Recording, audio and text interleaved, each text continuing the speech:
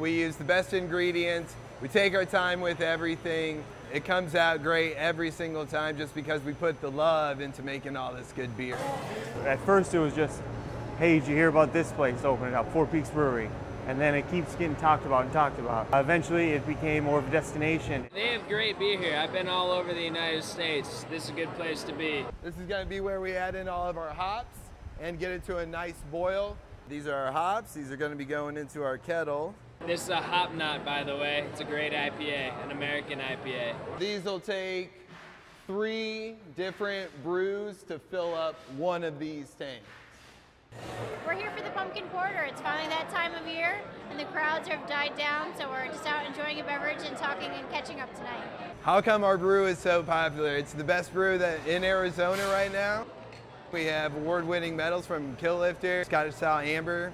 Then we got our Hop Knot IPA, another award winner.